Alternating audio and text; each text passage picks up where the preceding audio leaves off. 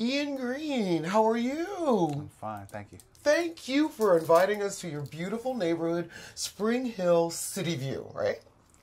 How long have you lived here? I've been here almost 4 years. Really? Why did you pick this neighborhood out of all the 90 neighborhoods in Pittsburgh? When my wife and I were engaged, we were looking for a house, and we both decided north. We were just like north. North. Because I was in Homestead, and she was in Hazelwood. And we just were north, so we just drove north for like 2 hours. Just drove around all these like crazy streets up here. Crazy streets. Yeah, and it was we kind of weren't hitting anything. We stopped on all the lists we found for the houses. Nothing. One last street. I said, well, okay, we're done. Let's just make this left.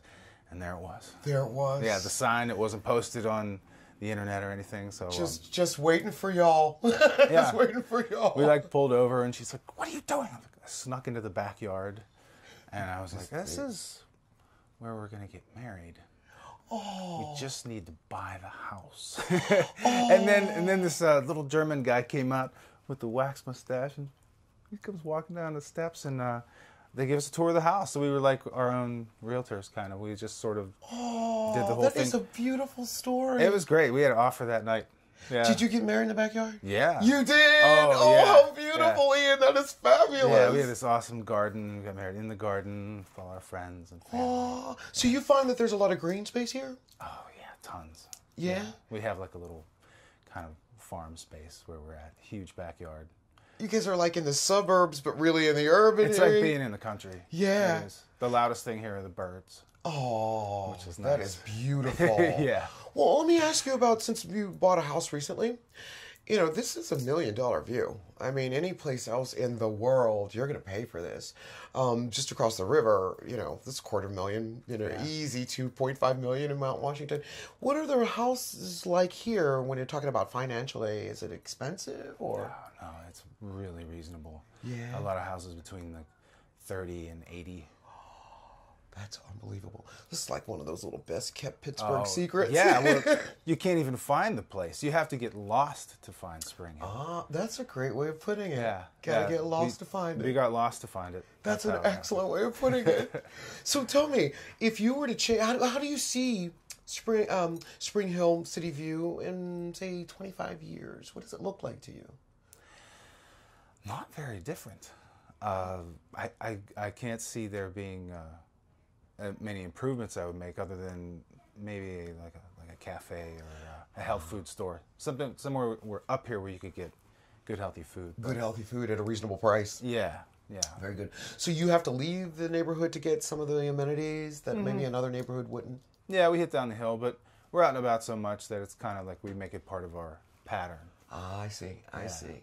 So, is this a place that you find a lot of bicyclers? Just keeping it green. Is that? I see a lot of cycles coming up the hill, but probably not as many as you'd have in a flatter neighborhood. Right. The wintertime can be a little tough. Yeah, I was going to ask you about that. Yeah. How do you manage these hills in the winter? Bravely. Bravely. I love it, Ian. Bravely. Front wheel drive. That's awesome. If you were to go to another neighborhood in Pittsburgh and you said, wow, look at that, I would like to see that in my neighborhood. Or, ooh, look at that, I don't want to see that in my neighborhood. What neighborhoods would that be and why? I can't honestly say that I've ever had that thought. Right. Because there's a nice little, what I like about this place, I find it so different, is that it's kind of sleepy. So there's a pace here that's like just real slow. Yeah, it's got the Mayberry. That Mayberry feel, laid back, relaxed. Yeah, and I don't find that in really any other neighborhood. There's always that hustle bustle city thing going on. Yeah, everything's moving. So yeah, it doesn't really answer your question, but no, actually, it tells me that you wouldn't emulate any other. No, neighborhood. yeah, this is unique into itself. How old is this neighborhood? Do you know? Oh, I have no idea. Yeah. I was looking at some of the houses, and I can recognize some of the architecture. Some of these places have got to be done in like the early 1900s because the architecture is beautiful. Yeah. Beautiful. So when you bought your house, did you come in and find an old house and refurbish it, or you just kept it the same way? Or we pretty much kept it the same way. It has everything it needs, so we just got to really just move in. Oh, Yeah. wow. Yeah, it was. It found you. It really did. It really did. It found. Is this a diverse community? Not as much as I'd like it to be. Yeah. I think it's changing though. I think it's becoming a little more diverse.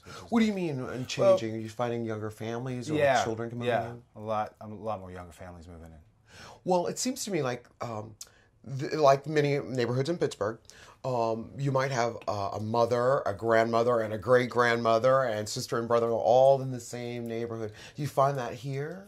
Yeah, I find that generation is kind of near its end. That's why a lot of new people are moving in. The house I bought had I think it's about 100 years old, and the one next to it that we have is very old too. The woman lived her whole life in it. Right. And she was I think she was like 70. So and George Hetzel, who was a pretty famous painter, landscape painter. Right. They lived in that house. They lived all down that street. The Hetzel houses, up Rockledge and down Hetzel are, they're kind of like a little bit of history there. Beautiful, beautiful, wonderful. I love that. If somebody came from out of town and you said, I'm bringing them to my neighborhood, where's the first place you'd take them just to show it off? Oh, I'd take them for a walk up to the cemetery. Isn't it beautiful up there? Yeah, that's like one of my favorite places. Well, I think it's just some place to be creative. You could just sit there quietly and be creative. However, I've been up there with your mom and dad to watch fireworks. It's fabulous. I don't know if you remember me, but I remember you when you were about this tall. I know, we'll talk about that later. I can't believe you were just a giant now, but I can remember when you were just a baby. But if you were to, say, invite somebody from another neighborhood here, to bring them here, where are some of the landmarks you'd take them, other than the cemetery? I'd take them into the woods. Really? Yeah. We live like on the top of a finger, and the greenway stretches out down and beneath. If I look from my backyard, about 45 degrees down and 2 blocks away is the next house. So there's just these sweeping forms and really nice trails. Beautiful. Going through little deer trails. I would take them along, I think is it South Side Street, up along that way and head up to that top of the hill over on that side. Wow. It's such a walkable town. There's everywhere to go. It's more like to me, it's not the one still point of view. It's the flow. Okay. Because I have a dog, so I'm walking this dog, taking new paths every day. And they're always good. I always come back oh, wow, I just saw a whole bunch of stuff that was... Do you have a lot of wildlife here? Yeah. You do? A lot of deer, a lot of squirrels, some raccoons. Yeah, some raccoons. I've heard about them lately. We had a fox in our yard when we first moved in. Beautiful. Well, we weren't sure how beautiful it was because it was kind of walking towards us in a strange way. You're not for sure how beautiful that is. Ian, I want to thank you for inviting us to your neighborhood. It's beautiful up here. And congratulations on finding or having the house find you. Oh, thank you very much. Thank you.